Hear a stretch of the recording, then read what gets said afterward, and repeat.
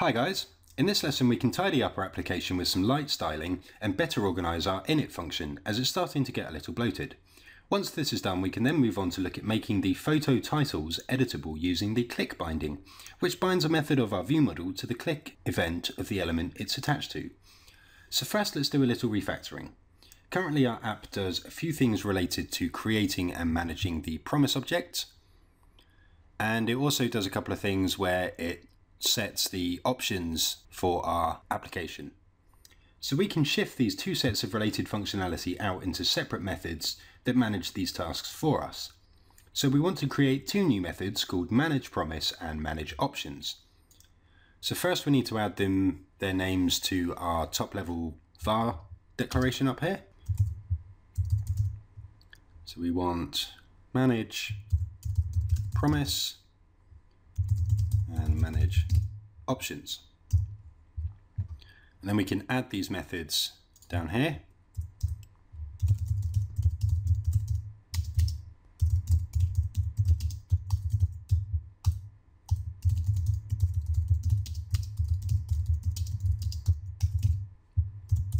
So the manage promise method needs to contain both of the lines of code related to the promise object.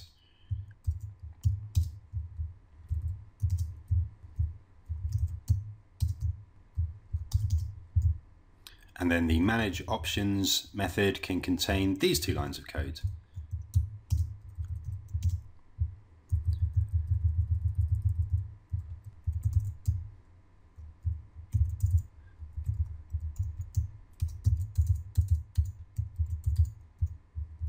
And we need to invoke these functions first of all.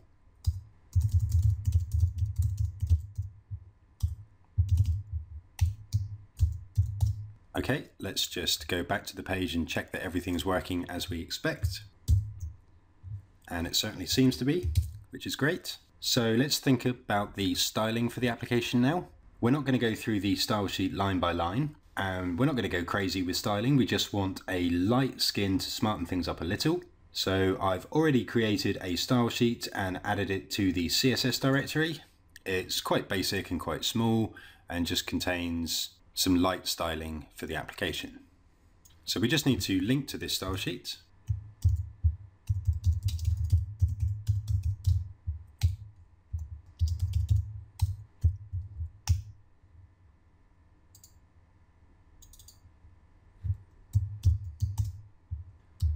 So now let's go back to the page and take a look at how it looks with the styling applied. So I'm actually recording at a much lower screen resolution than I use my computer at, and the reason why I'm doing that is to make the video that you're watching now of a much higher quality than it would be otherwise. So some of the styling is actually intended for a bigger screen resolution, so that's why we've got some of these items are spaced out nicely and some of them aren't. I'm just going to ignore that for the purposes of this video. When you run it on your own computer, unless you've got like a tiny screen or you're using a mobile or something ridiculous, it should display correctly. So I'll leave the style sheet as it is. So at the moment our titles aren't actually editable. You can't click on them or do anything with them. And we're going to make it so that when you do click on them, they become editable. So to do that, we can use the click binding. So first of all, we should add two new methods to our view model. So the first one is called stop editing.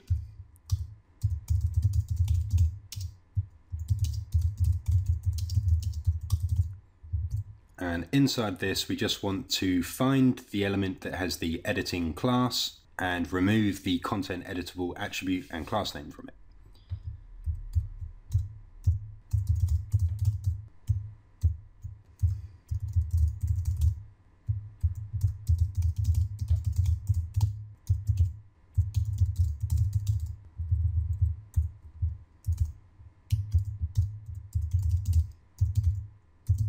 Okay, so now the second method is called make editable. And because this will be an event handler, it will be invoked by Knockout when the event that we bind it to is triggered, and it will automatically be passed several things, including the view model and the event object. just like the previous event handler that we added for the select element. And it should be a function, obviously. Okay. So the first thing we want to do inside the make editable function is just make sure that any other elements aren't already being edited. So we can just invoke our stop editing method that we just added.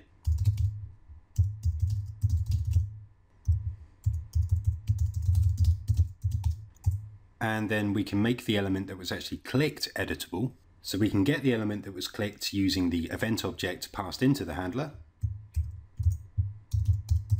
And that will be in the target property of the event object. And then we can just set the content editable attribute to true and add a class name of editing to it.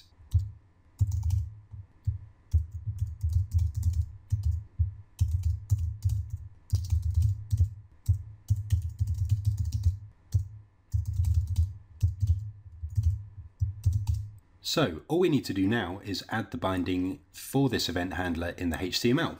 So first we can bind to the stop editing method of the outer container for our application.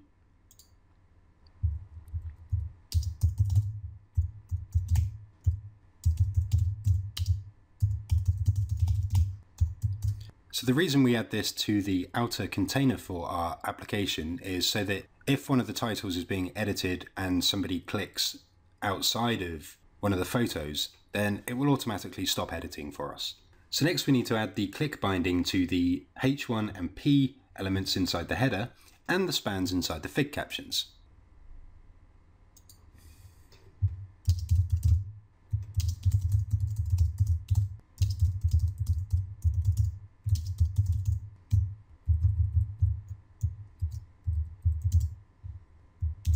Okay, so we bind the elements to the make editable method, but we also need to stop the click event from bubbling up to the outer container, because otherwise it will just make the clicked element uneditable again.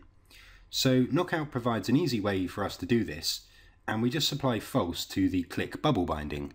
And we just need to make a slight modification when we add this handler to the span elements. Because these elements are inside the for each binding, the binding context changes. So instead of the view model being the current binding, it will be the current item that the for each is actually processing. So the method we want to invoke is a part of the view model, not a part of the individual photo objects. So we can get back up to the top level view model using the $root object in the binding. So this is a built-in property of Knockout, and it just allows us to traverse back up from an individual photo to the view model. So at this point we should be able to run the page and then click the header text or any of the figure captions and they will become editable. So let's just try that out.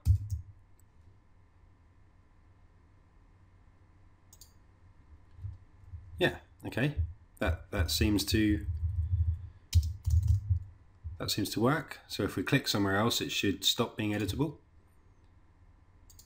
And yeah, we can edit the title or we can edit any of these. Sweet. Okay, so it looks like there's a slight problem with the styling, and the reason for this is just because we need to add some class names to the editable elements.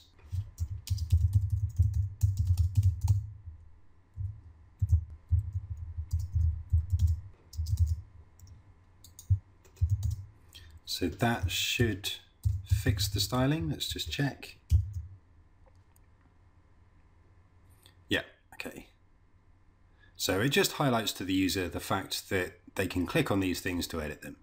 I mentioned in the course introduction that Knockout.js features a two-way binding system to keep the UI elements in sync with the data, and how when an observable is updated, the UI is updated automatically, and when the UI is updated, the view model is updated accordingly.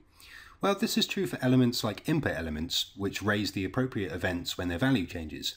But unfortunately, elements like divs or paragraphs that have the content editable attribute don't raise these events when their value changes. So Knockout can't update the appropriate view model properties when they change.